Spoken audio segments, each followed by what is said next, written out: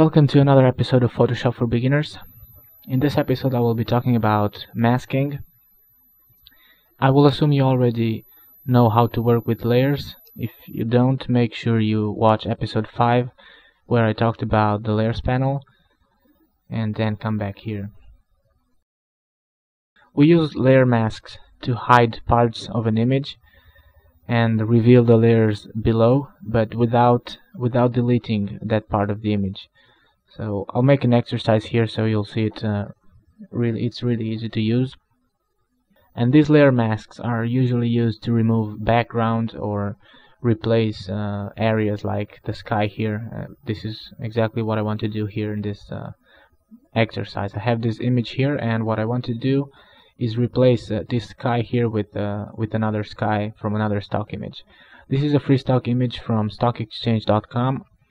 I put the links on the video description. If you don't have, you need an account in order to download images, but it's free and the images are free to use.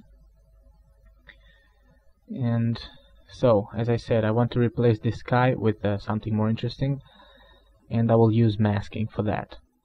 So in order to replace this, I will need a second image. So I'll go to File, in this case Open Recent because I already opened it, and this is the image that I will use to replace that sky on the other one. And I'll go to select all. I would usually use Control A, but I'm doing it from the menus up here so that you can see what I'm doing.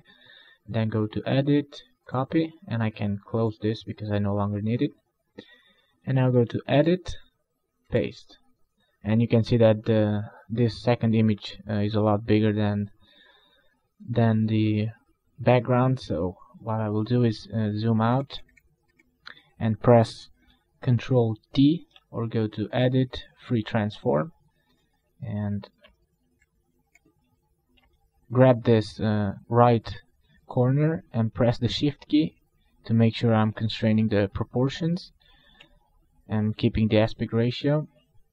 And I will resize it and make it something like this, and then press Enter to confirm that. Okay, now what we need to do now is send this layer below the background, but in order to do that we first need to unlock the background. So click on this lock icon and drag it to the recycle bin. And now let's rename this to Sky, and this one to Landscape.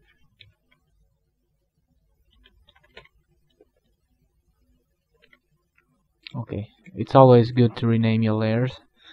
And now we can drag the sky under the landscape, and now we can start masking this. Most beginners use the eraser tool instead of using masks, and just start deleting the sky and reveal the layer that is underneath this. But this is not a good option because that way we destroy the original image and we lose the information, and maybe later we decide that we want the original sky back in, but we cannot undo that. So that's why we use masks. So select the landscape, click this icon to create a new mask, or go to layer mask and reveal all. By default, when you create a new layer mask, it's filled with white, so that means everything is visible. And on layer masks you can only paint with black and white. With black you hide things, and with white you reveal. So I will select the paintbrush, make sure I have the black color selected, and I could start painting here and hiding the sky. But the difference between this and the eraser tool is that I can disable this layer mask. If I right click on it, I could choose disable layer mask, and I can always see the original image. Let's enable. But in this case we will use another method. Since the sky is one solid color, we could easily use the magic wand tool and just click once with tolerance at 40 and contiguous option on, then press shift and add this little area to the selection. And with this I can now get the paintbrush and start painting with black, and now I have a much better selection. I don't have to worry about the edges of the mountain, and you can see how it looks now. and also take a look at how the layer mask looks now. And of course I can select the sky. With the move tool I can move the sky around and place it however I want, however I like it. And that's pretty much it. As you can see, the layer mask is linked to the layer, but you can unlink this if you want and move the mask independently, but of course it will not look too good. So for the moment let's leave it linked there.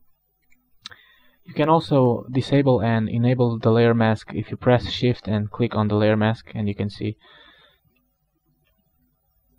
how I disable and enable it. And as I said, the big benefit of this is that you don't affect the landscape image at all. It's just you just hide that part of the image, but you can also reveal it. If you paint with white, you can reveal the original back like that. Let me undo that. Another kind of layer mask you can use is called a clipping mask, and I will use it on a text layer in this example. So choose color black and I'll type the name of my website and put it here. Let's make it a bit bigger at 60. And I will open that sky image again if I can find it. Well, any image will do. And again I will select all, copy, close it, and paste it on a new layer. Again I will make it smaller with Ctrl T to load the free transform, scale it down, press enter.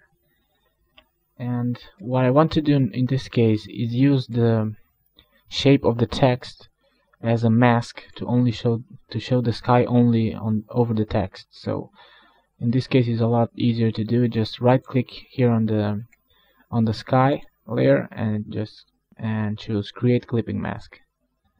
And here you have it. Now you can move the sky however you want, because it will only be visible over the text. This is called a clipping mask. Of course you can add adjustments to this. Go to adjustments, hue saturation for example, and increase the saturation. Change the colors.